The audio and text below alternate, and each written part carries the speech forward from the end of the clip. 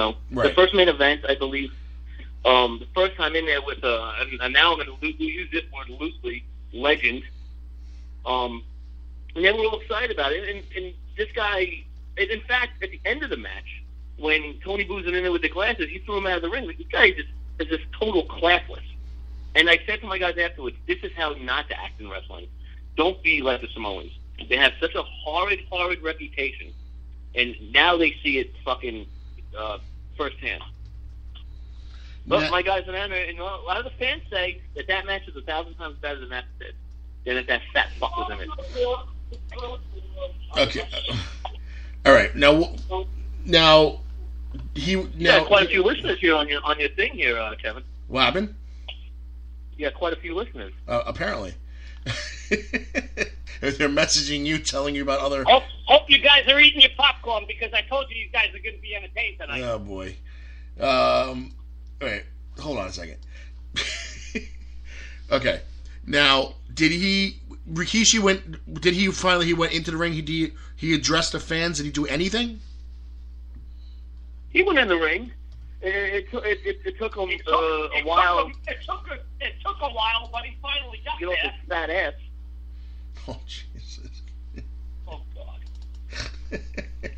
All right, reestablished. He's not a thin man. Okay. Now,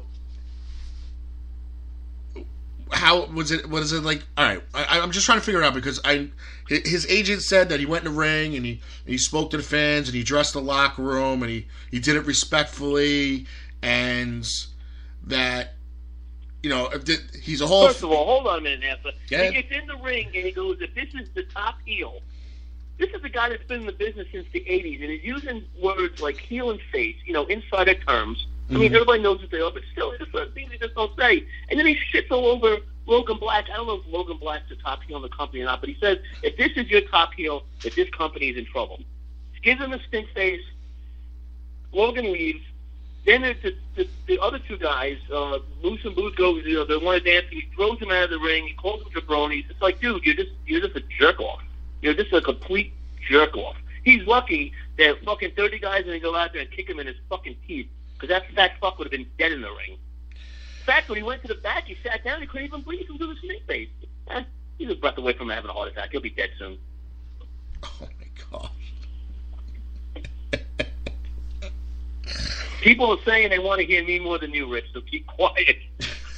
Well, they can all go fuck themselves. Well, all right, before we get to Richie... Come on, hold on. They wanted me to write that he buried Juba too, but I mentioned he buried two other guys. So he buried a third guy also. I'm sorry. He buried 3 instead of 2. Okay.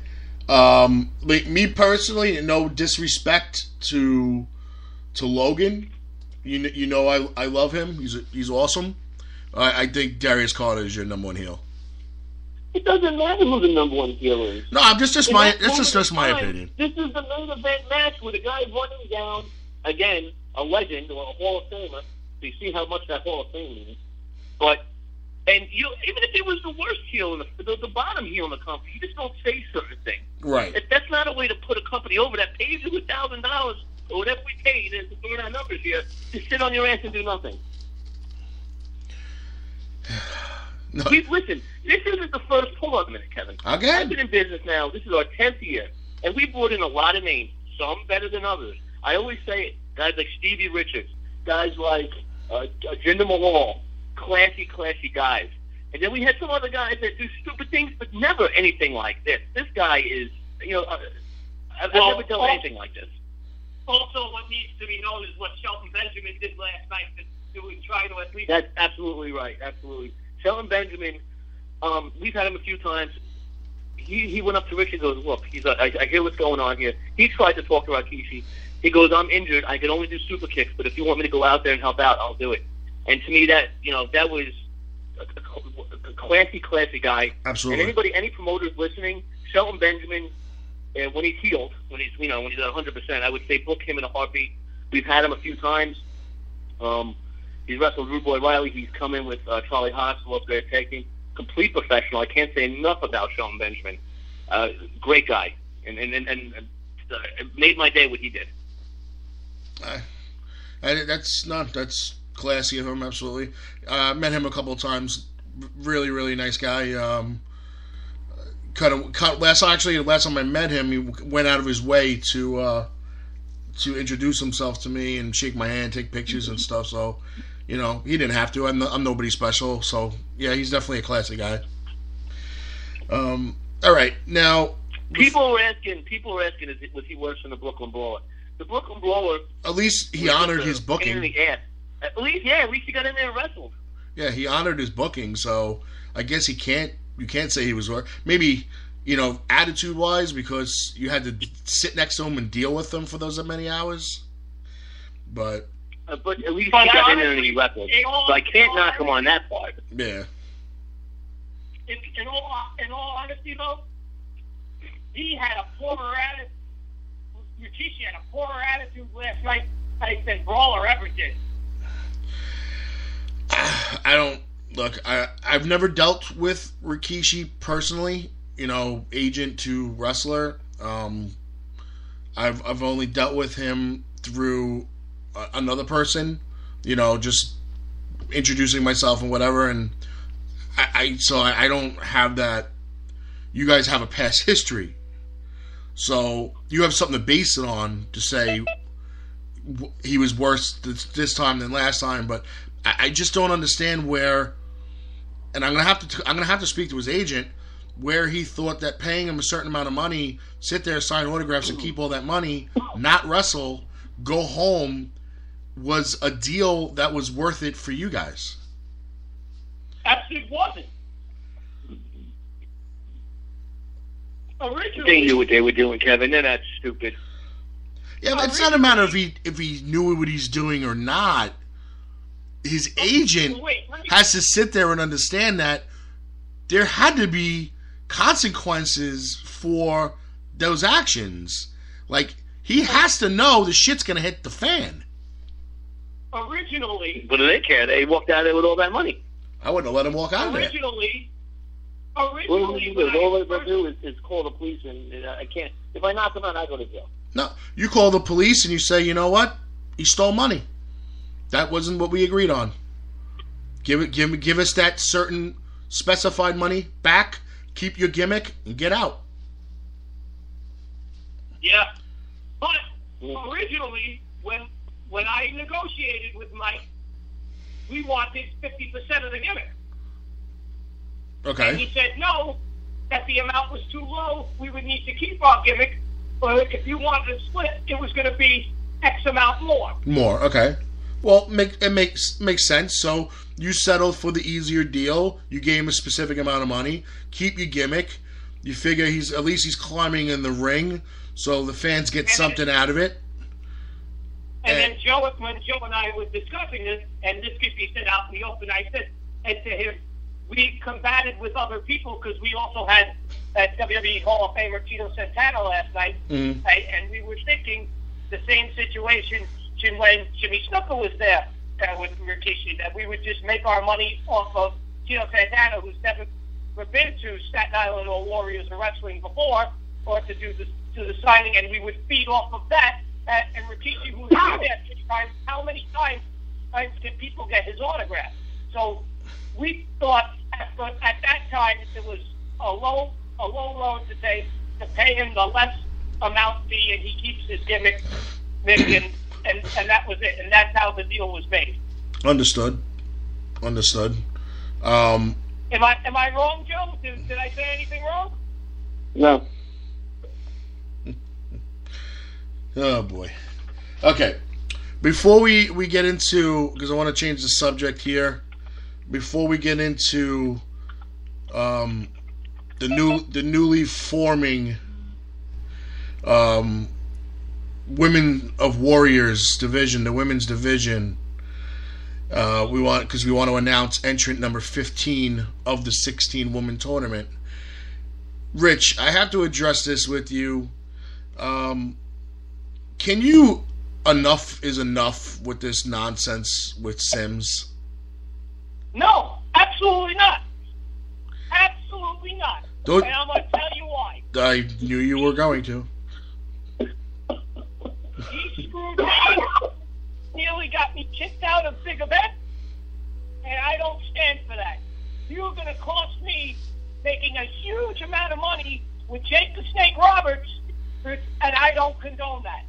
And that was probably our biggest profitable talent when just off autographs alone on a big event. Am I correct on that, Joe? Yes. And Eric almost stopped that from happening, and because all of us would have gotten thrown out. Okay, now this was big event back in November. Correct. Okay. Where he backdoored me on Adam Rose and booked him for Bud Store the next day, and there was a deal made, a side deal made between Tommy and Brian because they were going to throw me out and they were going to throw Adam Rose out. So I was going to pay X amount more to keep Adam Rose in because at the time Adam Rose did the right thing by me, so I wanted to do the right thing by him by honoring a booking for him. Mm-hmm. And then come to find out he never showed up anyway. Right. And then he showed up the next day at Pro Wrestling World and with he showed up the Eric. next day and then threw a shot at me online saying, "Oh, well, my talent shows up for me and not for you." Okay.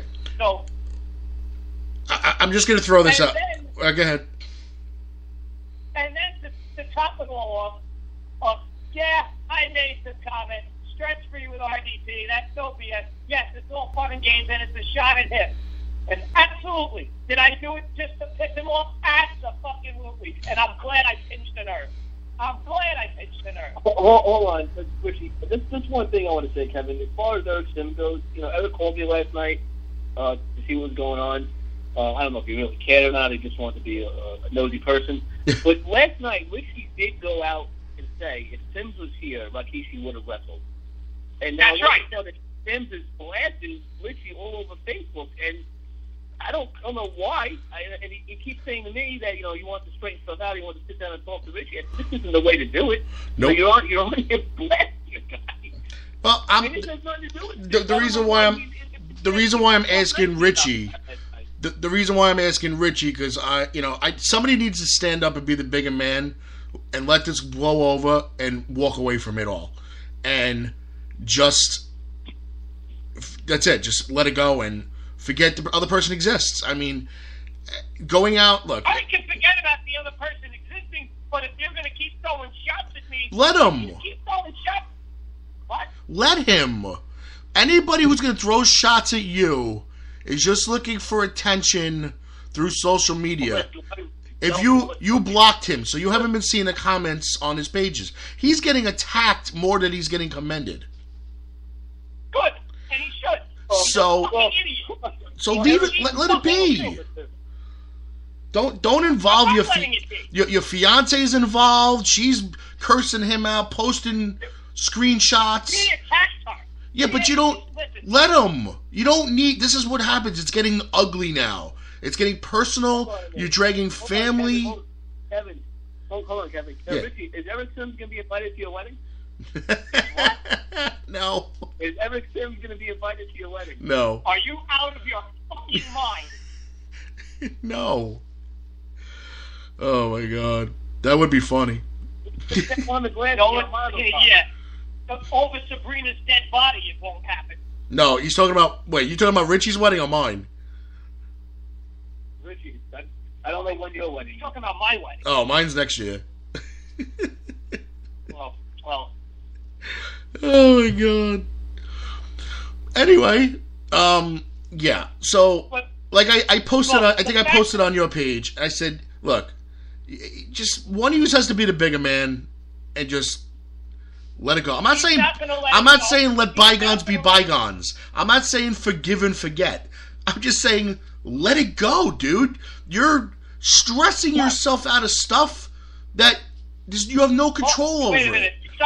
Something I got to address. Mooch, if you're listening, you're not going to be invited either. If you keep your shit up. And he's going to be my date. What are you talking about? He's my date. Here, I chop his fucking balls off. So today, you can have his balls for his date. 8 slices of picturoni. Well, he just